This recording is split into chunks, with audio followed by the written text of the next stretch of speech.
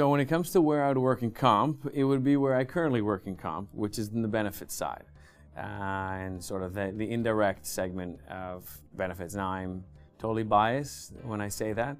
I've seen the rewards of a successful benefits program, and it's beyond just benefits. It's the idea of wellness and retirement and benefits, all these other areas that are, I'd say, and maybe I'm false in this, but seem more rewarding sometimes than a compensation, like a normal salary. A normal salary is more of an expectation. We don't value it as much.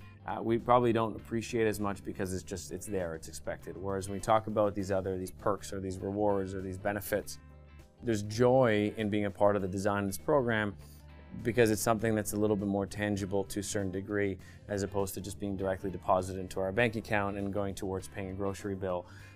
These are things that whether in its joyous form is a perk that is an experience that having a bonus cannot replicate. In its more extreme scenario, it's protection for coverage that otherwise would have been crippling, that not even a salary could have prevented or protected against.